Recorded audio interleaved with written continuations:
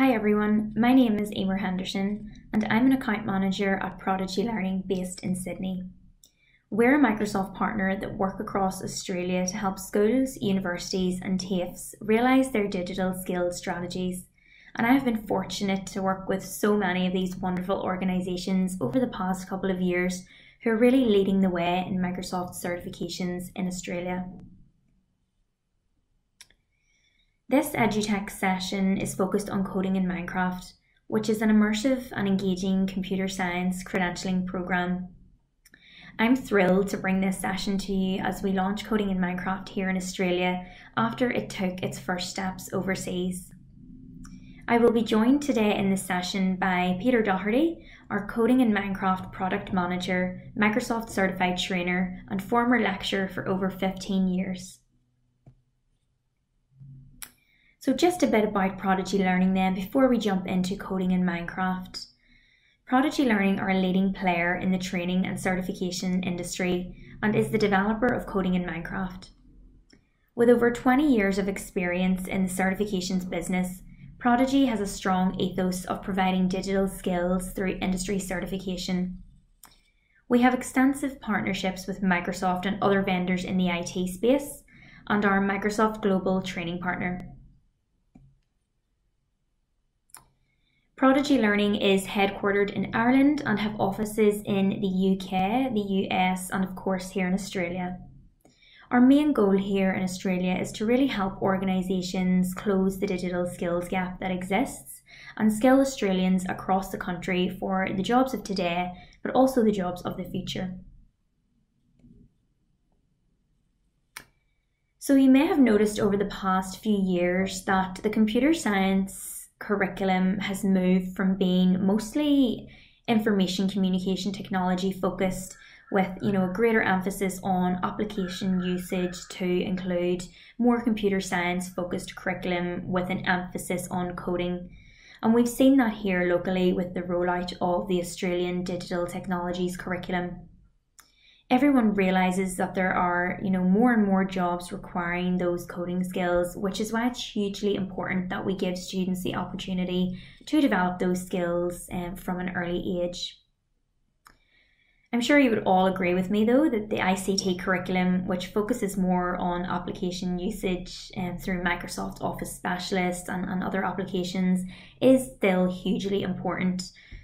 After all, Microsoft Office skills are frequently appearing in various lists of the most sought after employability skills.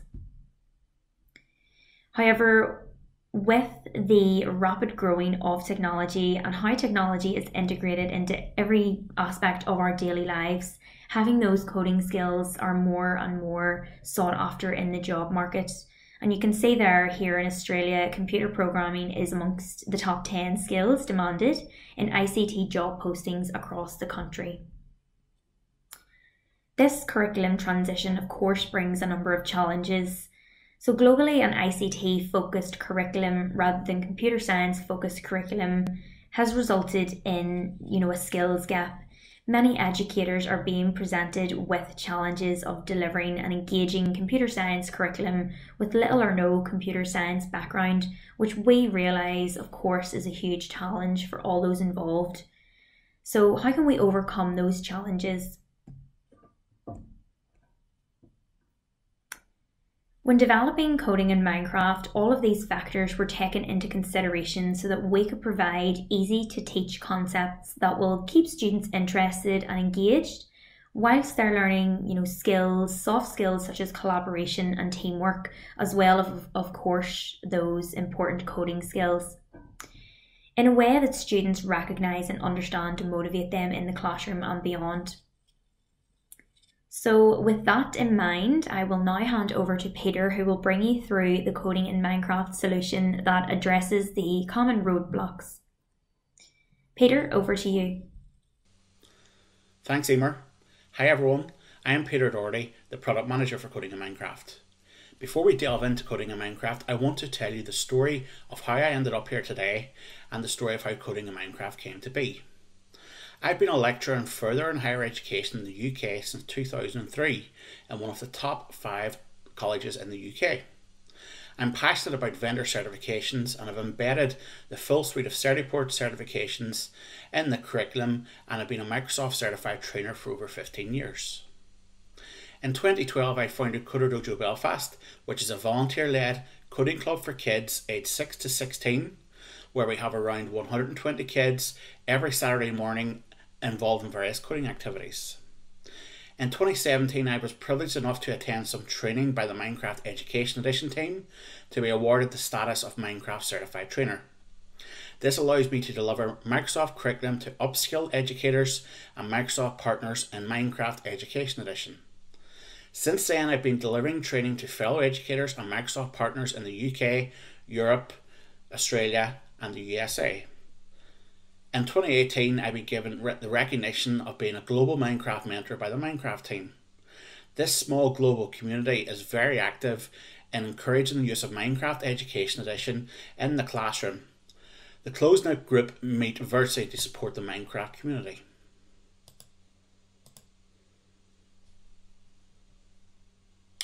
Minecraft is the 12th most popular game of all time, the #1 most viewed game on YouTube, and 51% of US children aged 9 to 11 play Minecraft already. We can take this popular game and bring it into our classroom to utilise the power of its immersive environment as another tool in our teaching. Minecraft Education Edition is a version of the game from Microsoft designed for use in education, whether in the classroom or at home. It provides several features to enable Minecraft to be used in a safe and effective manner in education. I started to use Minecraft within Coder Dojo Belfast since shortly after its inception in 2013. I'll admit it was initially due to the pester power of the kids and their creativity and eagerness to mod or modify the game, which led me to look into it further and to introduce it as an activity. We have been using other tools such as Scratch and App Inventor to explore coding with the kids aged 6 to 16, but kids wanted to learn how to mod Minecraft as that was a buzz in the time. Minecraft provides 4 key pillars within the area of game-based learning. Student engagement. It's a game that the students love playing, so why not bring it into our classroom and use it as a learning tool? Collaboration. Minecraft allows students to join together in virtual worlds and collaborate on tasks, whether those tasks are building structures or solving a challenge together. Creative exploration. There is no manual for Minecraft, the only limit is the player's imagination. People learn naturally through a combination of observation, trial and error, and play-based practice. Minecraft is a safe, sandbox environment for creative exploration in which students can overcome their fear of failure and learn. Minecraft can help educators create an inclusive classroom where every student is empowered to explore a world of learning, and because Minecraft is essentially an open canvas, students are able to express themselves and their ideas in unique ways. And finally, tangible learning outcomes. One of the great features of the Education Edition of Minecraft is that students can perform learning activities and assessment tasks in the game and provide evidence for assessment. This leads me to introduce coding in Minecraft. Coding in Minecraft is a credentials program with supporting curriculum designed to teach computer science and coding using Minecraft Education Edition. The credentials prove the students' coding skills and are fun for the students to achieve. As you can see, the pathway is comprised of several credentials, each with supporting curriculum. The first 3 credentials, Introduction, Intermediate, and Advanced, take approximately 20 hours each to deliver, therefore 60 hours for all 3 in the pathway. This does vary depending on the age or grade of the students. Included with these credentials is a complete curriculum package, which I will detail further shortly. The first 3 credentials are teacher assessed by way of students submitting evidence of their assessments via our online platform. The credential pathway is ideally suited for use with kids aged 10 to 16, either as a single credential in an academic year or all 3 in a single year if time permits. The pathway starts with the Introduction to Coding using MakeCode credential. This credential uses Microsoft MakeCode, which is a block-based coding language. If you're not familiar with block-based coding, we will take a look in a few slides' time. Block-based coding is an ideal environment for students to learn core computer science and coding concepts, such as variables, iteration, and selection. Using block-based coding to grasp these concepts rather than text-based coding such as JavaScript enables the students to learn the concepts without the pitfalls of making syntax mistakes. The introduction credential heavily focuses on collaboration. As such, we have included a digital citizenship lesson early on to provide students with the concepts of what it takes to work together effectively. The second credential in the pathway is the intermediate coding using MakeCode credential.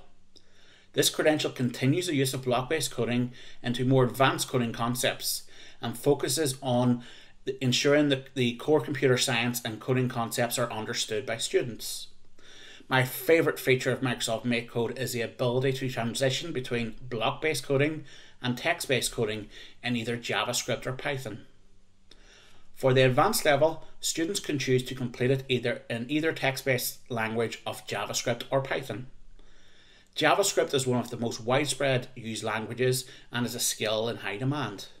It's used on almost all websites. Python is a great language for education, but it's also heavily used in the world of artificial intelligence. Therefore, the choice is up to you and your students. There is no difference in curriculum between the JavaScript and Python pathways, just a different language. Finally, students can take the capstone credential exam, which covers the skills learned in all three credential levels. This is a proctored online exam taken through our portal. Upon successful completion of each of these credentials, a certificate and digital badge is awarded to the student. Coding in Minecraft is a perfect on-ramp for students to continue their learning on their CS journey. Each of the three credentials, Introduction, Intermediate and Advanced, have a comprehensive, easy to teach, student-led curriculum. Students are provided with a Minecraft world which they can explore and interact with characters to perform learning activities and assessments. Each credential comprises of 8 lessons, with all learning taking place immersed in the Minecraft world. The lessons are flexible and can be easily broken up to fit whatever timetable you have, whether you want to use it for 30 minutes per week over the whole year or spend the whole week using it. It's up to you. The lessons have a series of learning activities to explore a concept with some theory and some practical application, and an assessment at the end of the lesson. Students progress through the world learning at their own pace. Educators only need to facilitate the students' learning. The intermediate and advanced level credentials start with a quick start lesson should you wish to start students at those levels without completing the earlier credentials. The assessment at the end of each lesson is assessed using evidence-based assessments. Students submit pictures of their completed assessment to our online portal, where the educator can then review and grade. In this process, there is a formative feedback mechanism. Should a student submit evidence which does not meet the grading criteria, they can resubmit, and the teacher can provide feedback to the student through the portal. The objective is that all students will complete the evidence-based credentials, just some may require a bit more feedback and support from their teacher and/or peers. Once an educator has graded all lessons for a credential as meeting the grading criteria, the student is automatically awarded a certificate and digital badge. This rewards their learning and encourages them to continue. The credentials are standards aligned to the CSTA standards and several global standards, therefore are an ideal option to provide a standards aligned curriculum to your students. You don't have to be an expert in coding to teach coding in Minecraft. Because students are so familiar with Minecraft, they are at ease with navigating through the environment. Teachers can facilitate their students' progress without being a subject matter expert. The lessons have a series of learning activities to explore a concept with some theory and practical application, and an assessment at the end of the lesson. As mentioned, students progress through the world learning at their own pace. Educators need to only facilitate the students' learning. They do not need to be Minecraft or computer science or coding experts. There's extensive instructor resources and onboarding provided with coding in Minecraft. We will detail these later. We are extremely proud to announce that earlier this month, Coding in Minecraft was named as a winner of the E-Assessment Awards 2021 Best Formative Assessment category. The International E-Assessment Awards seek to showcase globally the very best practice, research and innovation in testing and assessment. where the use of technology has enabled transformation, improved outcomes, and enhanced learning and teaching. The judges commented that coding in Minecraft engages students in game-based learning in a very exciting way. Coding in Minecraft is a credential and curriculum which uses Minecraft Education Edition. Minecraft Education Edition is a special version of Minecraft designed specifically for use in the classroom and provides several features to ensure effective usage in the classroom, such as easy and secure collaboration and easy logon. You need to have Minecraft Education Edition licenses to use coding in Minecraft. Licenses are not included. You probably are already licensed for Minecraft Education Edition, however, depending on which Microsoft license your school has. It comes with the M365 Education A3 or A5 license. Ask your IT administrator which license you have. If you do not have one of these licenses, you can purchase a license at a cost of only a few dollars per student per year by contacting your Microsoft license reseller. The license allows the student to use Minecraft Education Edition in the classroom and at home. As mentioned earlier, coding in Minecraft's introduction and intermediate courses use Microsoft MakeCode to help beginning students become familiar with the basic coding concepts.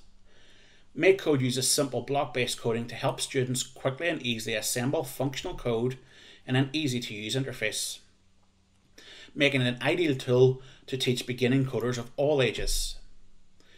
The image shows the code builder component, which is part of Minecraft Education Edition. Using the blocks of code in MakeCode, we can control our agent, the character you see on screen. The agent is an assistant we control via code, and it can perform various tasks in the game, such as building structures. In this example, we have coded the agent to create a fenced pen where we could place our animals.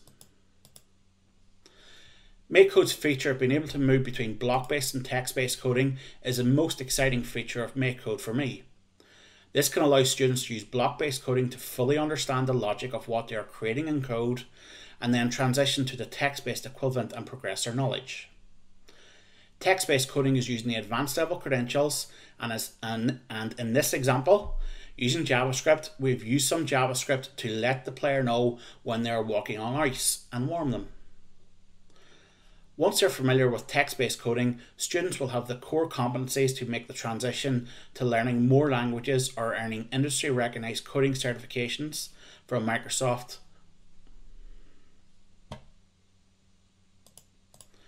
The introduction, intermediate, and advanced credentials are teacher-assessed using formative evidence-based assessment.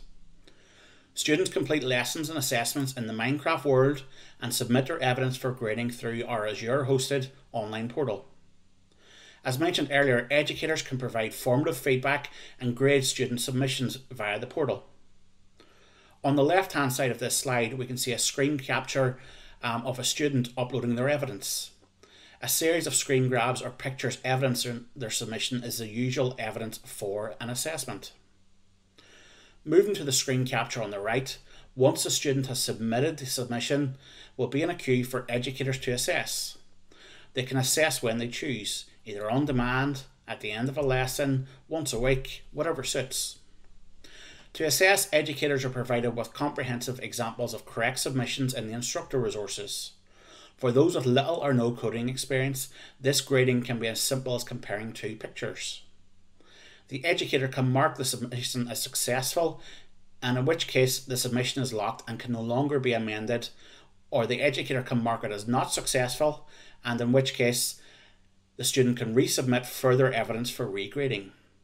In either instance, the educator can provide feedback to the student, either positive reinforcement or suggestions for improvement.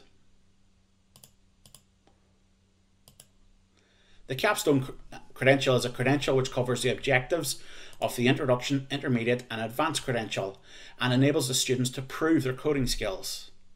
The exam is taken through our online student portal and is proctored by the educator. In the 50-minute 30-question exam, questions take the format of either multiple choice or drag and drop. Upon completion of the exam, students are presented with a score report detailing their strengths and weaknesses in the objective domain. The capstone credential covers the contents from the 3 micro-credentials, introduction, intermediate, and advanced, and is broken down into 3 different objective domains: designing and developing algorithms, coding and block-based coding using MakeCode, and coding and text-based coding using JavaScript or Python. The exam comprises of 30 multiple choice and drag and drop questions, which students have 50 minutes to complete and must achieve a score of 70% to pass. Should they not be successful first time, they can resit. Full objective domains and sample questions can be obtained on codingcredentials.com. The capstone credential or exam is recommended for kids aged 14 to 16.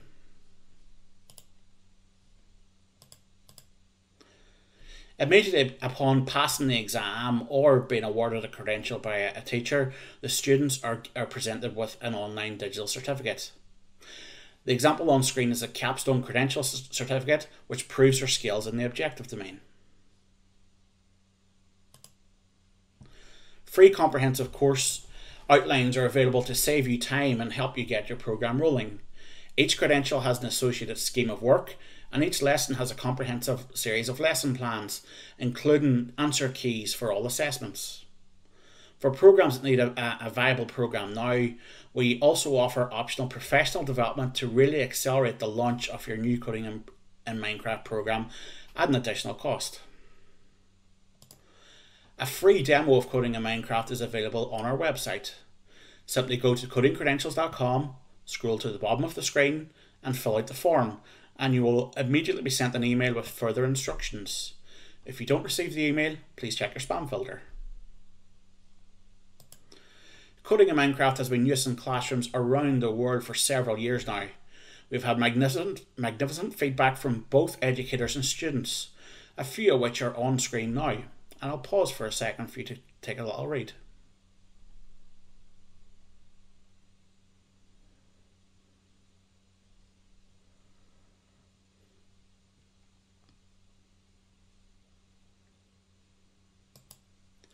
Thank you for attending the session. I hope it was beneficial and you want to use Coding in Minecraft with your students to provide an engaging computer science curriculum. Should you require any further information, please take a look at our website, codingcredentials.com, and remember to sign up for your free demo there, or drop Emer or myself an email.